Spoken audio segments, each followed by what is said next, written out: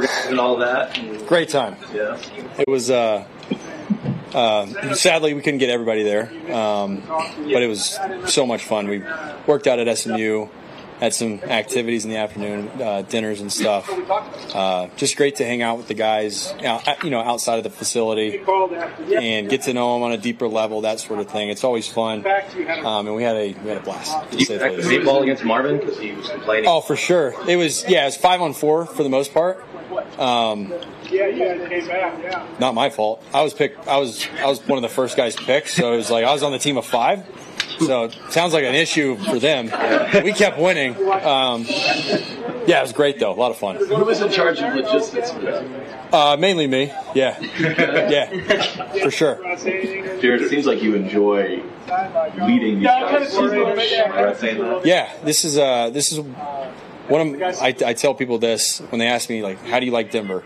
One of my favorite things to say is I've never been around a team that has this many guys so close. And it's not just like offensive guys. Obviously, that was mostly receivers, running backs, tight ends, that sort of thing.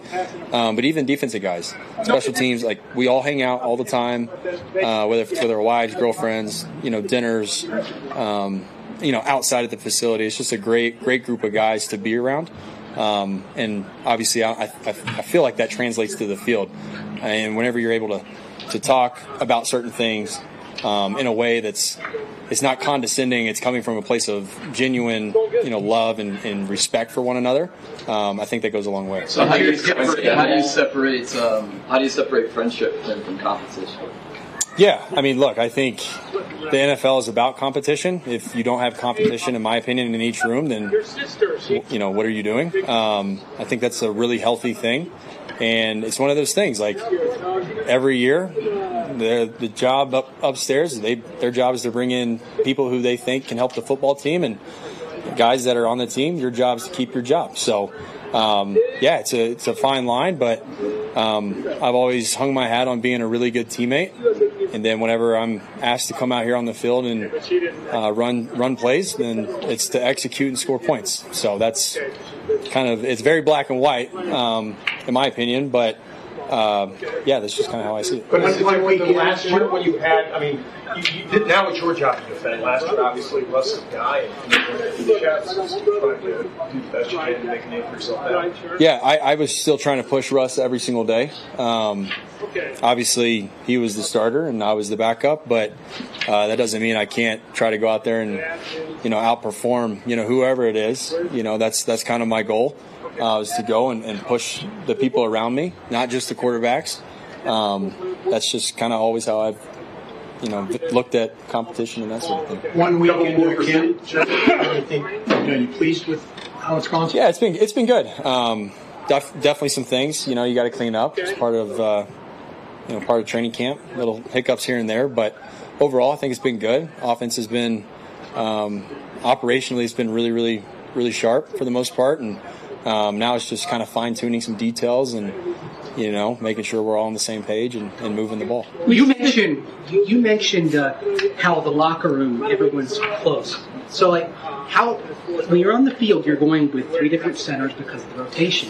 So, how do you think that rotation, basically working with everybody on the offense, how does that help bring a team together as well? Yeah, for sure. I think whenever, like today I was in the huddle with the ones, and, I've been in the huddle with the other 2 groups this week as well, and it's like I love those guys getting a feel for me just as much as I love getting the feel from them.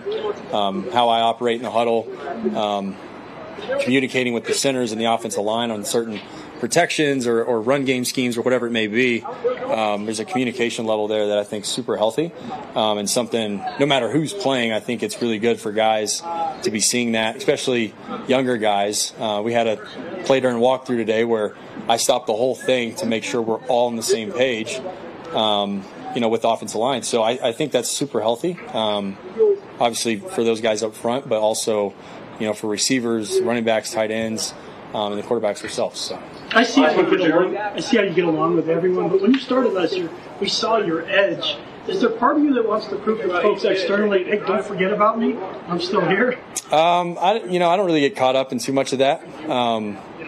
I'm very confident in who I am as a person and a player, and yeah, I've always been one to kind of let my play do the talking and not really worried about opinions of others and that sort of thing. And I care about these guys in this locker room and the people inside my home, at my house. So, outside of that, it's it's all part of it. But I mean, at the end of the day, that's what really matters the most. So, All right, Jarrett, thank you. Cool. Thanks, guys. Take care.